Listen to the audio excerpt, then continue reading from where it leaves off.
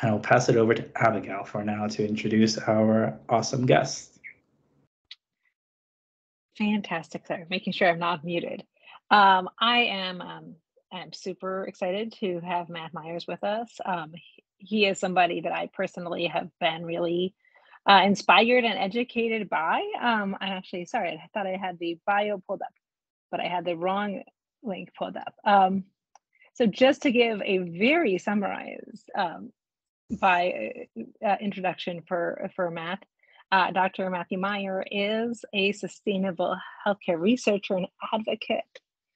He is a steering committee meeting of Virginia Clinicians for Climate Action and co-chair of the UVA Healthcare Sustainability Committee, and he is focused on reducing unnecessary waste of sterile surgical items in the operating room and has created intellectual property in this field.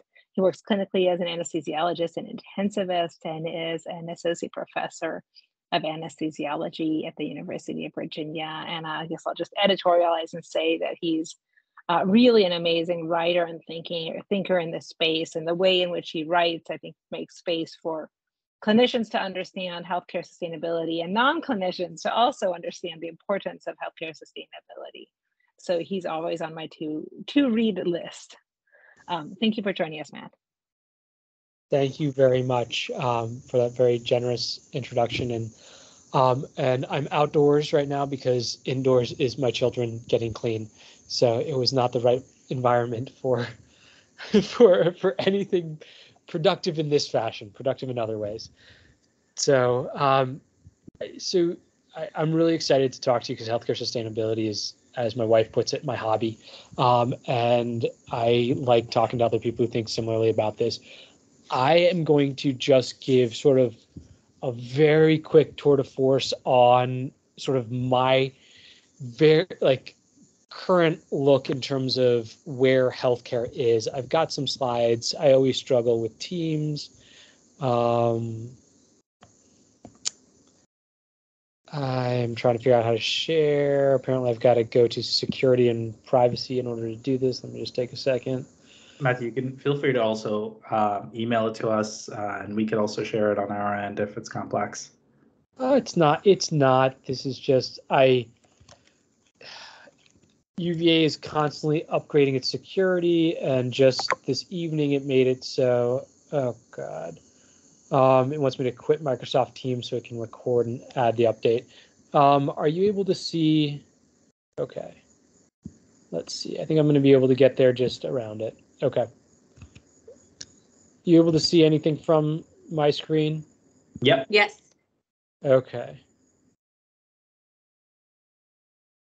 All right. So this is a really quick overview, and I'm actually more interested in the conversation that we're going to have at the end, but I just want to frame some thoughts that I think are particularly useful when you're trying to promote and think through healthcare sustainability. So again, this is like I'm in the process of trying to write about a lot of this, and this is a sample of what we can get into. But health system sustainability, regulations, and opportunities. So I always start whenever I talk about healthcare, I like to point out how big the health sector is in the U.S. So the healthcare sector in the U.S. is about 18% of U.S. GDP, which translates into about $5 trillion, or about 5% of the global global world economy. So it's just something to really think about, is that healthcare is enormous. U.S. healthcare is enormous. There is so much money inside of this. Like, the amount we spend on healthcare is like, the entire continent of South America, their GDP would fit into our healthcare expenditures. Like, we're just, it's crazy how much money we spend on it, but it's also really powerful. The other issue that I have to blend whenever I talk about healthcare is the fact that we generate a lot of waste and pollution, and that the waste and the pollution that we generate ends up harming the very mission that healthcare is dedicated to. And so all organizations in the health sector are de facto mission-driven organizations whose goal should be, and probably is written somewhere on their website, to improve the health of people. And the only way that we can really reduce, it's very difficult to improve the health of people if you're harming the environment in which those people live in. And so it's really easy to make that connection in a way, which is that health and environmental health, like patient health and environmental health, go hand in hand.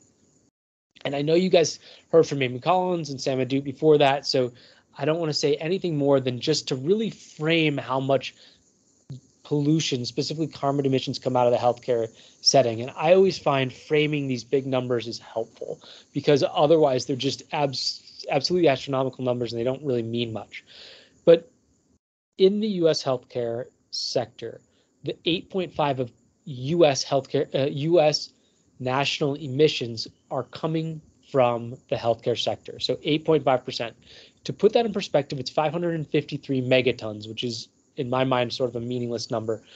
That's the amount of emissions that the entire country of Indonesia makes. And Indonesia has about 300 million people.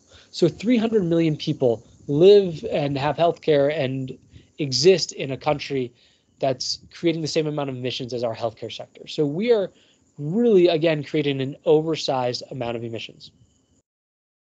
You all have seen this and probably know this data fairly well at this point. The healthcare emissions that are in the US are coming from 3 scopes. When we're talking about making healthcare more sustainable, we are talking about all 3 scopes. Scope 1 is the emissions that are actually coming from the plant. So at University of Virginia, we have a coal-fired power plant to generate steam. So it's something like that. The backup generators are on fossil fuels. Scope 2 is what's coming from the grid, so electricity. But the vast majority, this study shows a little over 80%. Other studies show somewhere around 2/3 of a health system are scope 3 emissions, meaning everything else that goes into healthcare. And that's part of what makes this so complicated, but also makes it so powerful.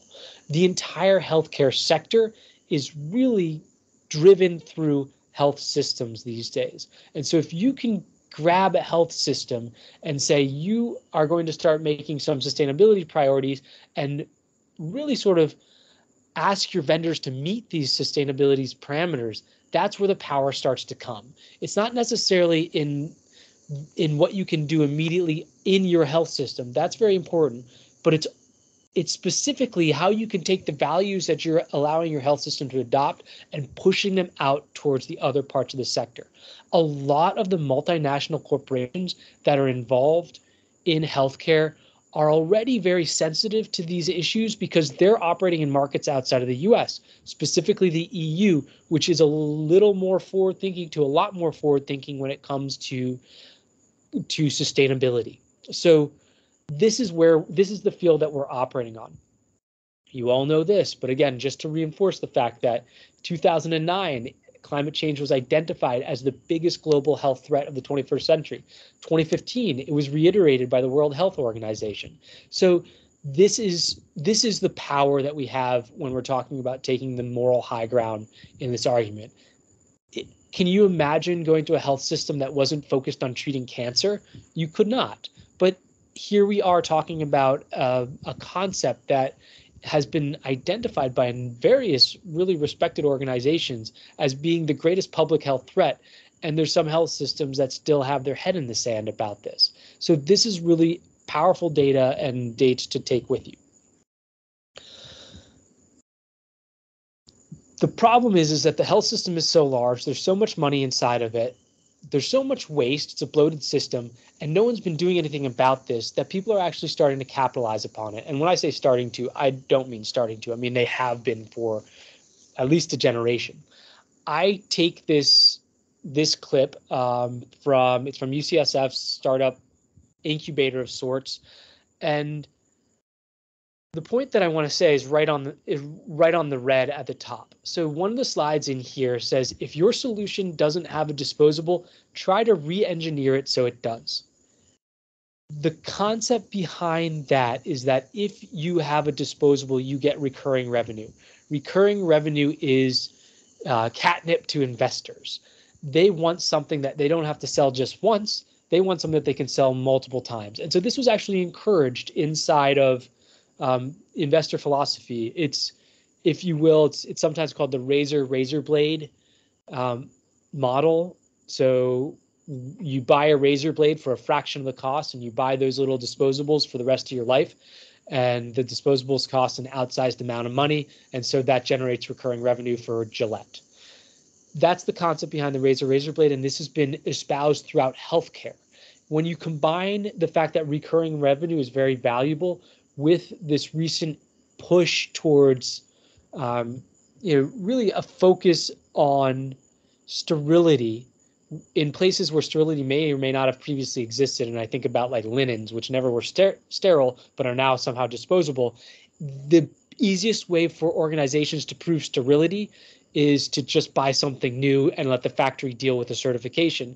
And the easiest way for a company to make money is to sell you something over and over again. So those two concepts have married together to create a real culture of disposables in the healthcare system. So I will say some good news is that I have to reach back into the Internet Archive these days to get this slide, because in this slide deck, which is still available online, they no longer have this particular slide. So there is progress even in this presentation when it's given. Currently, this slide doesn't exist, but it did exist, and the ethos still exists throughout the healthcare system. This is a study that I think was just grossly undercited. It was written by Jody Sherman, who is one of the leading lights in sustainable healthcare, anesthesiologist out of Yale. Matthew Eckelman, an engineer who does a lot of sustainable life cycle analyses out of Northeastern. And what they wrote was that the emissions associated with healthcare sector are responsible for between 50 and 100,000 deaths each year. I don't know if I have my slide. I do have my slide. So again, putting this in perspective, because I want to give you rationale for why this is so important and data that you can take and make your administrators really pause. That makes it the 7th leading cause of death. So healthcare industry related pollution deaths are the 7th leading cause of death when you factor in heart disease, cancer, trauma, and a whole host of other diseases. And that should be staggering, because again, why is the production of healthcare resulting in so much harm to human health? And then finally, just to complete this beautiful slide, in 2021, there was an emphasis, and again, this is in the setting of COVID. So a global pandemic was occurring when 200 and more, about 230 journals altogether, including the New England Journal, the BMJ, and the Lancet, said the greatest threat to global public health is the continued failure of world leaders to keep the global temperature rise below 1.5 degrees and to restore nature. That is a clause all unto its own that's worthy of an entire discussion and much writing that I'm working on myself. But we're going to focus on the climate change because I think that's where we've got the most traction. People are paying the most attention right now. So this editorial really, it galvanized a lot of support. And that support has occurred in a number of large organizations.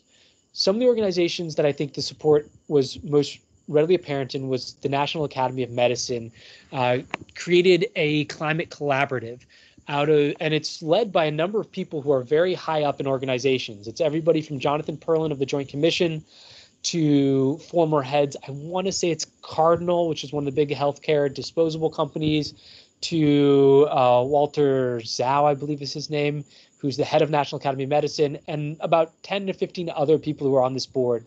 A lot of heavy hitters, people from Medicare, Medicaid, that are really interested in trying to understand how to decarbonize healthcare. The issue with these committees is that everything is voluntary at this point. And that's really a big problem. So we've got a movement, we've got a reason for a movement, we've got evidence on our side, we've got the moral high ground. We just don't really have a lot of regulations. So what I'm showing you here is way too busy of a slide, and I apologize for that. I don't like busy slides myself, but I wanted to put these numbers up here. So if you take a picture of it, you have it for yourself. This is like a 1,000-page document that it's an excerpt from, but it was published about a year ago now, and it was a survey that CMS, which is the largest regulatory body in the US and one which all health systems have to pay attention to the regulations, one fraction of this, decent amount of it, a couple, dozen pages or so, was focused on decarbonizing healthcare and sustainable healthcare. And so they interviewed a number of stakeholders, and the comments are still available online. I can get you the link if you're interested in. But what they did was they tried to figure out, what if we started to dip our toe in decarbonization? What does that mean? And so The top line that's in red is the part that I think we should all take with us. So Commons almost uniformly embraced the importance of setting goals for reduced emissions and increased climate resilience. That's buried in this document, but that's a very powerful statement. So there wasn't anyone who really said no to this. The requests were more timely data to understand threats and health impacts, financing, of course, money, operational and clinical improvements, so assistance with that, standardizing measures, so how do you monitor this, emergency preparedness, like guess what, we realize that there's more fires, there's more storms, how do we deal with this? They wanted to make sure that it wasn't just focused on hospitals, which is where a lot of sustainable healthcare is focused so far. And then here's really where I find a lot of the money is engaging supply chain stakeholders, because health systems alone cannot eliminate carbon dioxide emissions and pollution from the healthcare system. But once you start to push out into the scope 3 emissions to your vendors, that's where the real money is. So this was, as Sarah and I have lamented, and others on this call have lamented, this was one of the most beautiful moments, which lasted not that long, which was when the Joint Commission put out a draft standard encouraging, or actually, I mean, it was at this point expected to be mandating that anyone who got Joint Commission accreditation, and Joint Commission accreditation is necessary in order to receive Medicare, Medicaid funding. So that's a big point, is that Joint Commission does not make regulations. They make standards which ensure the health system is in line with other regulations from other people. About 70% of their standards come straight from places like CMS, and then they do make up some other standards. And so this would be a standard that was in line with the proposals that CMS has proposed in the document I just showed, and in line with where current thinking is. And I'll just read you the top line, which was very beautifully and elegantly, the hospital decreases greenhouse gas emissions and waste. Now, was the standard perfect? Absolutely not. But it really did the bare minimum. It did the basics. So it designated leadership to oversee this effort. It told you to pick 3 projects, and those were in places that really need sustainable healthcare and sustainable thought. So energy use, purchased energy, so electricity working on your grid, anesthetic gas use, which can be up to 3 or 5% of an entire health system's footprint. Pressured metered dose inhaler use, another one that's outsized, so just albuterol, things like that. There's a propellant in there that's a terrible greenhouse gas. Fleet vehicles, so the cars, the ambulances, the trucks, and then solid waste disposal landfills. And then what you had to do is you had to create a plan to monitor that and a plan to reduce it. And then you had to evaluate it and make that plan better. Not perfect, but a really good framework for starting. Problem was that it became extra credit in about 3 weeks. They decided to walk it back. And part of the reason why they walked that back is that they heard from senior executives, and I quote from one of the senior executives at the Joint Commission, they were told to stay in their lane. And while there was very good excitement from clinicians, and specifically younger clinicians were called out by Dr. Jonathan Perlin, the decision was made that they could not move to make this a mandatory standard, and they had to figure out how to make it important without basically angering too many of their customers. So they've made this extra credit, and I'm not even sure if that's official yet, or they're going to look for some sort of certification system to make it happen. So this is where it's at. What I've put on top of the standard and the QR code is a link to an article I wrote that really, I think you might have all received it, that really digs into even deeper than this conversation into where I think the state of regulations are both locally and internationally, and how we can really drive some of the movement, the meaning, and the purpose into healthcare systems. Here is one of the agencies that I think is doing the most from a U.S. federal standpoint to really think about sustainable healthcare, and this is the Agency for Healthcare Research and Quality. This was again worked on by Hardeep Singh and Jody Sherman, were 2 of the people who led the effort. And it's not too long. I think it's about 30 pages. That it was a publication that was put out by AHRQ, Reducing Healthcare Carbon Emissions, and essentially just a starting point for people. And what I've excerpted here, again, another busy slide, but it's their figure 1, and it's a summary of key measures and strategies for healthcare decarbonization. again, what's on here is paying attention to the energy that's done on site. So what's your grid like? Do you have any contracts to buy from renewable energy? Are you having large carbon sources? Can you reduce those? Anesthetic gases, transportation, pharmaceuticals are 20% of the healthcare sector emissions. They're huge. Are we wasting them? Can we help pharmaceutical companies apply more principles of green chemistry and then medical supplies and devices? And this was something that I had heard Samim saying just at the end of the talk earlier.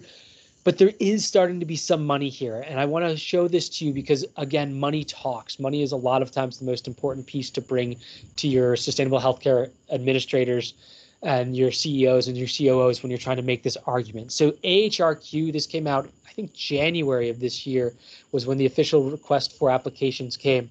And this is real funding. This is R01's big money associated with research on climate change and healthcare. I show you that they've got 3 categories: measuring and reducing carbon footprint, increasing resilience, and then addressing equity. Because, of course, the people who have the fewest resources are the ones that are going to be affected the most and the earliest in all of this.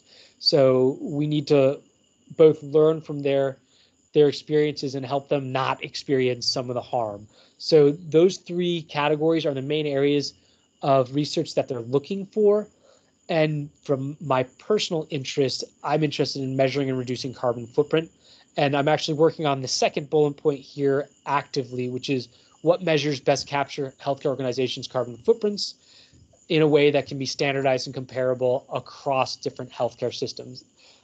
It's a big bite that I took off. I knew that going into this, but it's bigger than I thought. So if anyone's interested in helping out, let me know. And then I want to end with this calculation. I think I'll have a couple minutes left for questioning. So globally, we make about 37 billion metric tons of greenhouse gas. The U.S. makes 5.6 billion of those tons. The health sector in the U.S. is 8.5% of U.S. greenhouse gases. Scope 3 emissions are 80% of U.S. healthcare sector. U.S. Scope 3 health sector emissions are 1% of global emissions. So the work that we're doing, sustainable healthcare, is responsible for 1 out of 100 steps that we need to take to eliminate carbon dioxide emissions. And what I think most importantly is it's being done in a country that has the resources to accomplish this goal. And it's being done in an institution that is institutions that are mission-based with a goal of improving patient health. So I really think there's a ton of potential to do good and to make a lot of change in the world by sustainable healthcare. And again, I refer back, we're 1% of global healthcare emissions, but we're about 5% of global economy. So we can really make an outsized interest. And by driving these changes into the vendors and the sector that surrounds our health system, we can also drive the changes into other parts of the economy that we wouldn't necessarily expect. So that's my talk in a nutshell. I'm going to stop sharing and happy to take any questions, thoughts that y'all might have.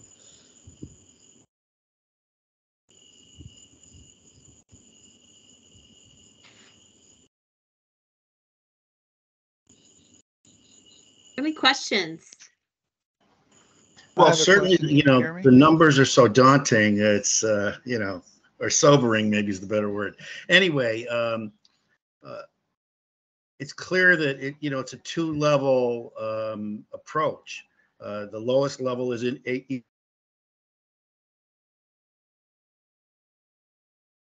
kind of big based group. I mean, you cited some stats from 3 or 4 different either federal or other organizations, and they're all out there. But gee, we need to. You need that oomph. It's more than a 1-2 punch. It's who throws the first punch with some power. That's just my ramblings. I think you're entirely right. Like there's the grassroots, but the grassroots eventually has to catalyze regulatory change.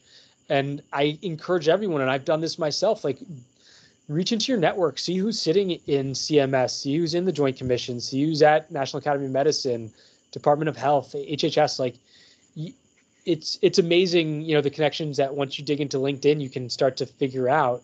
And a lot of people in these organizations are very sympathetic to this cause.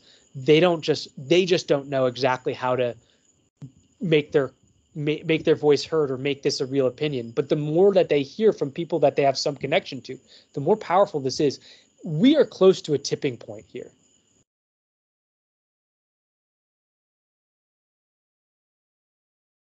John, did you have something? Oh, I was hoping he would elaborate on the system in England, NHS. Apparently, they're way ahead of us. They are. So Nick Watts has been the Chief Sustainability Officer of NHS for a while at this point, which I think is just impressive. I mean, we don't have, I guess John Balbic would be about the closest we have, but Nick Watts actually has real opportunity to go. They have goals that are stated. I want to say it's 2043 that they're going to be net zero by 2043. I think it's somewhere in that. Maybe it's 2045. But NHS is ahead of us, and there's structural reasons for that too, right? It's a nationalized healthcare system. Their politics haven't politicized the environment in the same way in which we have, and they're very focused on delivering care almost uniformly. So a lot of the data we get on sustainable healthcare is actually coming out of NHS. And of course, it's sort of splintered. It's not just, it's not the UK. You've got NHS Scotland and NHS England and Wales. So you've got all these little environments that can contribute to really digging up good ideas, but they are ahead of us, and someone to look for example.